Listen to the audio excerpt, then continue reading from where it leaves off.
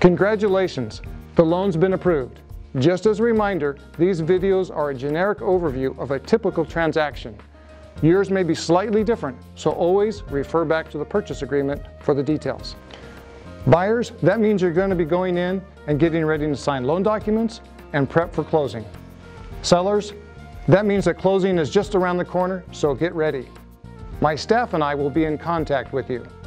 Because we need to let you know about final details, like getting ready for closing and a more precise date that'll happen, and the final walkthrough for the buyers. Also, there's a couple of reminders that I want to let you know about. First of all, sellers, don't turn the utilities off until after the date of possession.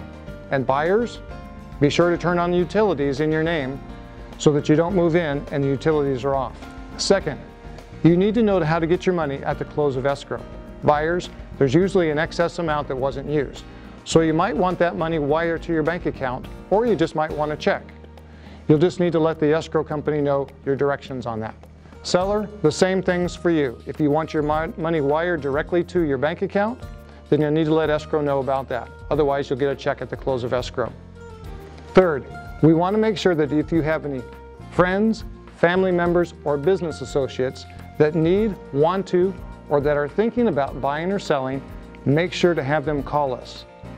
We'll give them the same extraordinary service that we have provided for you. Thanks a lot and have a great day.